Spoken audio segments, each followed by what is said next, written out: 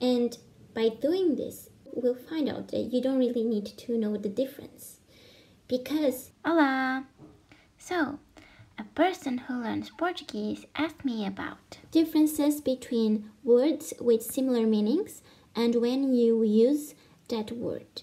If you are studying Portuguese, you probably have a textbook, a course, something that you can learn with explanations, right?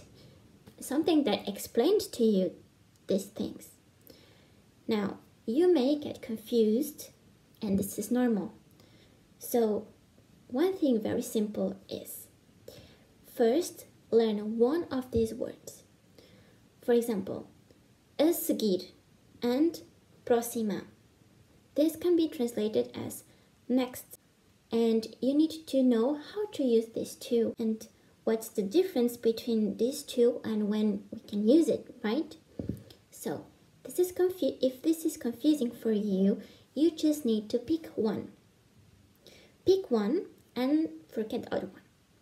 For example, a seguir. You want to learn a seguir.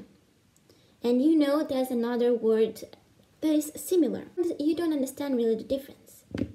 And you know what? You don't need to.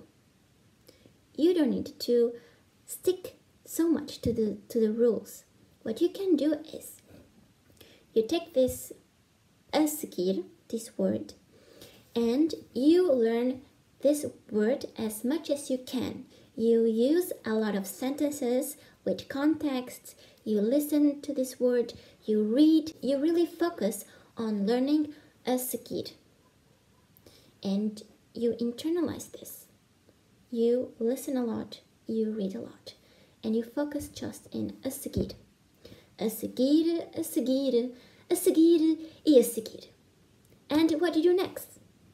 A seguir, because next is a seguir. When you feel comfortable and you know a lot of situations, a lot of sentences that use a seguir, when you feel comfortable, now you switch. You do the same process, but with próxima. So when you learn these two words that are similar, a seguir and próxima, separately, you will not confused. First you learn one, you get comfortable, you really learn it, and then you move to the other one.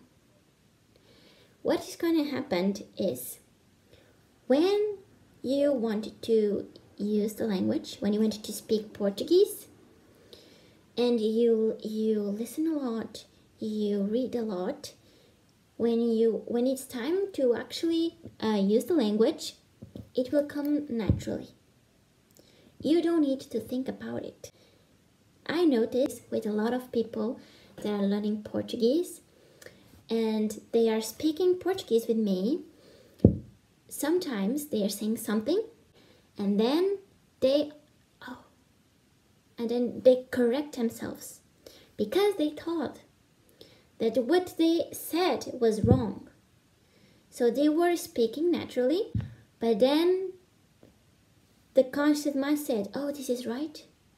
This is wrong. Did I say it right? This is the correct. Is this the correct verb?" And guess what? 100% of the times, I saw it. I was there. The first option was the correct. So their conscious mind correct, but the first sentence was the correct one. So when we internalize the information and we naturally try to output it, probably it will be the correct answer. If you think too much, what is the verb? What is the word? This is the plural form of this word. This is the plural. This is the gender, feminine, masculine.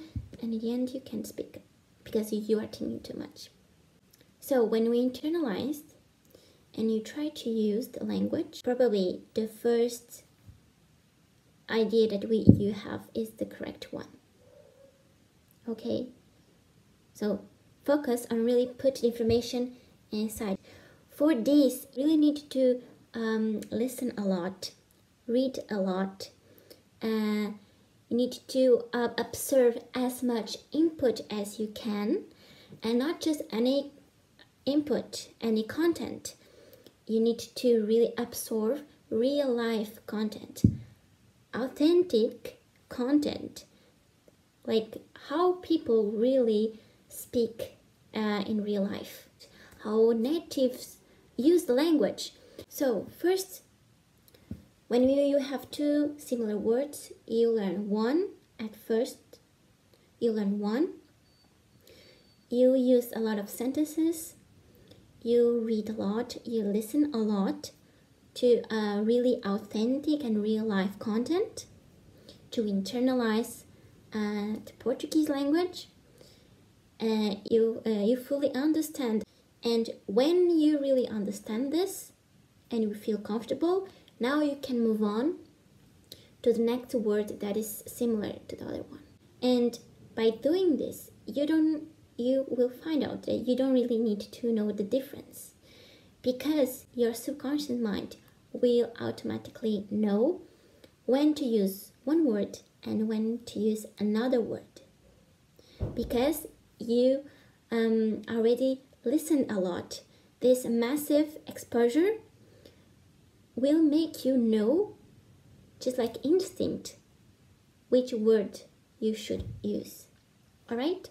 And you can actually do this with verbs. For example, the verb tomar and the verb dar.